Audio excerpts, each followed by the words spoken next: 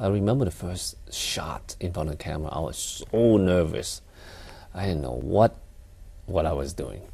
Especially back then, you know, the technologies of filmmaking was so primitive. One camera, no playback, static.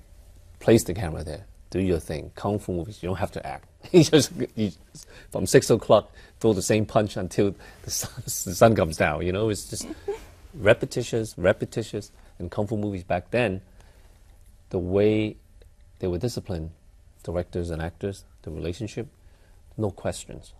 Very military-like. Just do this. They don't teach you how to do it.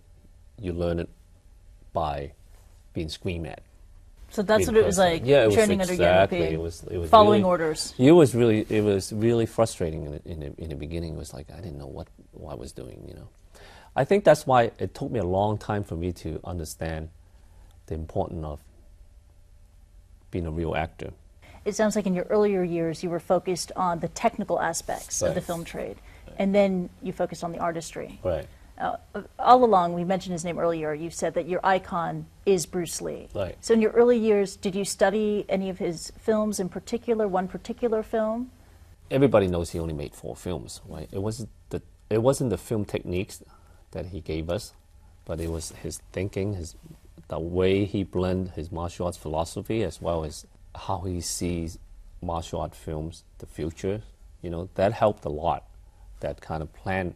Not just for me, I think for a lot of many filmmakers who particularly love action movies. His influence is irreplaceable.